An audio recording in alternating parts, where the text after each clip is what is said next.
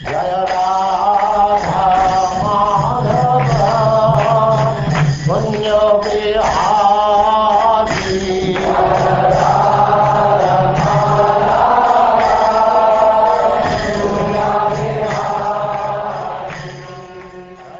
And now Chapter 8, the churning of the milk ocean.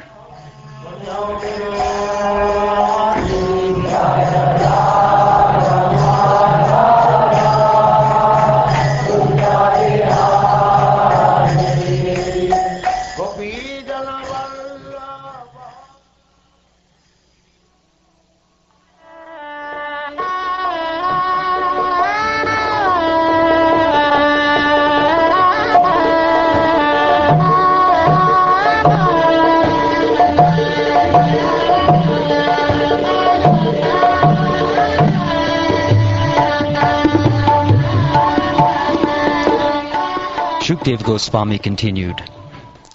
Upon Lord Shiva's drinking the poison, both the demigods and the demons, being very pleased, began to churn the ocean with renewed vigor. As a result of this, there appeared a cow known as Surabhi. O King Pariksit, great sages who were completely aware of the Vedic ritualistic ceremonies took charge of that Surabhi cow, which produced all the yogurt, milk, and ghee absolutely necessary for offering oblations into the fire. They did this just for the sake of pure ghee, which they wanted for the performance of sacrifices to elevate themselves to the higher planetary systems up to Brahmaloka. Thereafter a horse named Uchai-Shrava, which was as white as the moon, was generated. Bali Maharaj desired to possess this horse, and Indra, the king of heaven, did not protest, for he had previously been so advised by the Supreme Personality of Godhead. As the next result of the churning, the king of elephants, named Airavata, was generated. This elephant was white, and with its 4 tusks it defied the glories of Kailas mountain, the glorious abode of Lord Shiva.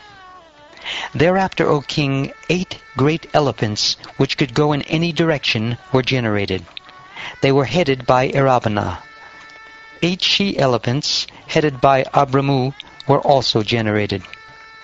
Generated thereafter from the great ocean were the celebrated gems Kaustubha Mani and Padmaraga Mani. Lord Vishnu, to decorate his chest, desired to possess them. Generated next was the Parijata flower, which decorates the celestial planets. O king, as you fulfill the desires of everyone on this planet by fulfilling all ambitions, the Parijata fulfills the desires of everyone. Next there appeared the Apsaras, who are used as prostitutes on the heavenly planets. They were fully decorated with golden ornaments and lockets, and were dressed in fine and attractive clothing. The Apsaras moved very slowly in an attractive style that bewilders the inhabitants of the heavenly planets. Then there appeared the goddess of fortune, Rama, who is absolutely dedicated to being enjoyed by the Supreme Personality of Godhead. She appeared like electricity, surpassing the lightning that might illuminate a marble mountain. Because of her exquisite beauty, her bodily features, her youth, her complexion, and her glories, everyone, including the demigods, the demons, and the human beings, desired her. They were attracted because she is the source of all opulences. The king of heaven, Indra, brought a suitable sitting place for the goddess of fortune. All the rivers of sacred water, such as the Ganges and Yamuna, personified themselves, and each of them brought pure water in golden water pots for Mother Lakshmi, the goddess of fortune. The land became a person and collected all the drugs and herbs needed for installing the deity. The cows delivered 5 products, namely milk, yogurt, ghee, urine, and cow dung. And spring personified collected everything produced in spring during the months of Chaitra and Vaishakha, or April and May. The great sages performed the bathing ceremony of the goddess of fortune as directed in the authorized scriptures. The Gandharvas chanted all auspicious Vedic mantras, and the professional women dancers very nicely danced and sang authorized songs prescribed in the Vedas. The clouds in personified form beat various types of drums known as mridangas, panavas, murajas, and anakas. They also blew conch shells and bugles known as gomukas, and played flutes and stringed instruments. The combined sound of these instruments was tumultuous.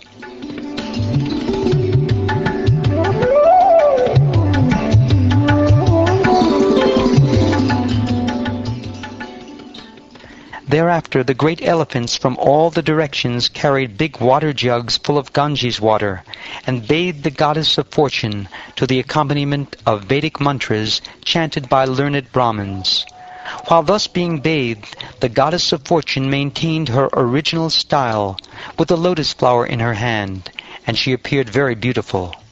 The goddess of fortune is the most chaste, for she does not know anyone but the Supreme Personality of Godhead. The ocean, which is the source of all valuable jewels, supplied the upper and lower portions of a yellow silken garment. The predominating deity of the water, Varuna, presented flower garlands surrounded by six-legged bumblebees, drunken with honey. Vishvakarma, one of the Prajapatis, supplied varieties of decorated ornaments. The goddess of learning, Saraswati, supplied a necklace. Lord Brahma supplied a lotus flower, and the inhabitants of Nagaloka supplied earrings. Thereafter, Mother Lakshmi, the goddess of fortune, having been properly celebrated with an auspicious ritualistic ceremony, began moving about, holding in her hand a garland of lotus flowers, which was surrounded by humming bumblebees. Smiling with shyness, her cheeks decorated by her earrings, she looked extremely beautiful. Her two breasts, which were symmetrical and nicely situated, were covered with sandalwood pulp and kumkum powder, and her waist was very thin. As she walked here and there, her ankle bells jingling softly, she appeared like a creeper of gold. While walking among the Gandharvas, Yakshas, Asuras, Siddhas, Chadanas, and denizens of heaven, Lakshmi Devi, the goddess of fortune, was scrutinizingly examining them, but she could not find anyone naturally endowed with all good qualities. None of them was devoid of faults, and therefore she could not take shelter of any of them. The goddess of fortune, examining the assembly, thought in this way: someone who has undergone great austerity has not yet conquered anger. Someone possesses knowledge, but he has not conquered material desires. Someone is a very great personality, but he cannot conquer lusty desires. Even a great personality depends on something else. How then can he be the supreme controller? Someone may possess full knowledge of religion, but still not be kind to all living entities. In someone, whether human or demigod, there may be renunciation, but that is not the cause of liberation. Someone may possess great power and yet be unable to check the power of eternal time. Someone else may have renounced attachment to the material world, yet he cannot compare to the Supreme Personality of Godhead. Therefore, no one is completely freed from the influence of the material modes of nature. Someone may have longevity, but not have auspiciousness or good behavior. Someone may have both auspiciousness and good behavior, but the duration of his life is not fixed.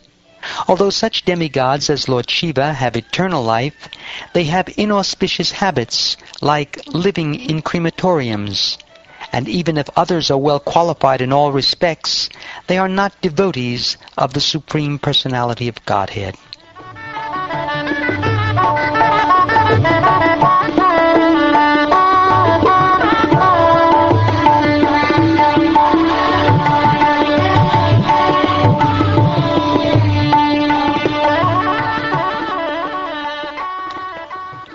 In this way, after full deliberation, the goddess of fortune accepted Mukunda as her husband, because, Although he is independent and not in want of her, he possesses all transcendental qualities and mystic powers, and is therefore the most desirable.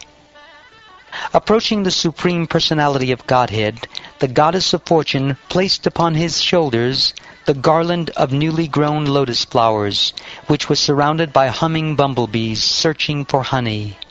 Then, expecting to get a place on the bosom of the Lord, she remained standing by his side, her face smiling in shyness. The Supreme Personality of Godhead is the Father of the three worlds, and his bosom is the residence of Mother Lakshmi, the Goddess of Fortune, the proprietor of all opulences. The Goddess of Fortune, by her favorable and merciful glance, can increase the opulence of the three worlds, along with their inhabitants and their directors, the demigods. The inhabitants of Gandharva-loka and Charana-loka then took the opportunity to play their musical instruments, such as conch shells, bugles, and drums. They began dancing and singing along with their wives. Lord Brahma, Lord Shiva, the great sage Angira, and similar directors of universal management showered flowers and chanted mantras indicating the transcendental glories of the Supreme Personality of Godhead. All the demigods, along with the Prajapatis and their descendants, being blessed by Lakshmiji's glance upon them, were immediately enriched with good behavior and transcendental qualities. Thus they were very much satisfied. O King, because of being neglected by the Goddess of Fortune, the demons and Rakshasas were depressed, bewildered, and frustrated, and thus they became shameless. Next appeared Varuni, the lotus-eyed goddess who controls drunkards. With the permission of the Supreme Personality of Godhead, Krishna, the demons, headed by Bali Maharaj, took possession of this young girl. O King, thereafter, while the sons of Kashyapa, both demons and demigods, were engaged in churning the ocean of milk, a very wonderful male person appeared. He was strongly built. His arms were long, stout, and strong. His neck, which was marked with 3 lines, resembled a conch shell. His eyes were reddish, and his complexion was blackish. He was very young. He was garlanded with flowers, and his entire body was fully decorated with various ornaments.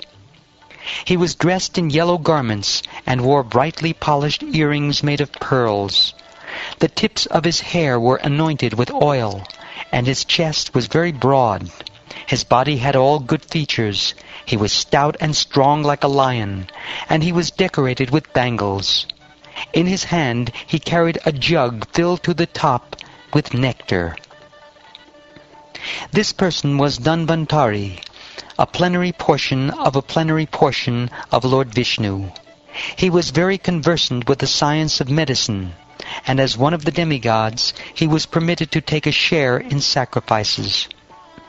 Upon seeing Dhanvantari carrying the jug of nectar, the demons, desiring the jug and its contents, immediately snatched it away by force. When the jug of nectar was carried off by the demons, the demigods were morose. Thus they sought shelter at the lotus feet of the Supreme Personality of Godhead, Hari. When the Supreme Personality of Godhead, who always desires to fulfill the ambitions of his devotees, saw that the demigods were morose, he said to them, "Do not be aggrieved. By my own energy I shall bewilder the demons by creating a quarrel among them. In this way I shall fulfill your desire to have the nectar." O King, a quarrel then arose among the demons over who would get the nectar first. Each of them said, "You cannot drink it first. I must drink it first. Me first, not you." Some of the demons said, "All the demigods have taken part in churning the ocean of milk. Now, as everyone has an equal right to partake in any public sacrifice, according to the eternal religious system, it is befitting that the demigods now have a share of the nectar." O King, in this way the weaker demons forbade the stronger demons to take the nectar. the Supreme Personality of Godhead, Vishnu, who can counteract any unfavorable situation, then assumed the form of an extremely beautiful woman. This incarnation as a woman, Mohini Murti, was most pleasing to the mind. Her complexion resembled in color a newly grown blackish lotus, and every part of her body was beautifully situated. Her ears were equally decorated with earrings. Her cheeks were very beautiful. Her nose was raised, and her face full of youthful luster. Her large breasts made her waist seem very thin. Attracted by the aroma of her face and body, bumblebees hummed around her, and thus her eyes were restless. Her hair, which was extremely beautiful, was garlanded with malika flowers. Her attractively constructed neck was decorated with a necklace and other ornaments. Her arms were decorated with bangles. Her body was covered with a clean sari, and her breasts seemed like islands in an ocean of beauty. Her legs were decorated with ankle bells. Because of the movements of her eyebrows, as she smiled with shyness and glanced over the demons, all the demons were saturated with lusty desires, and every one of them desired to possess her.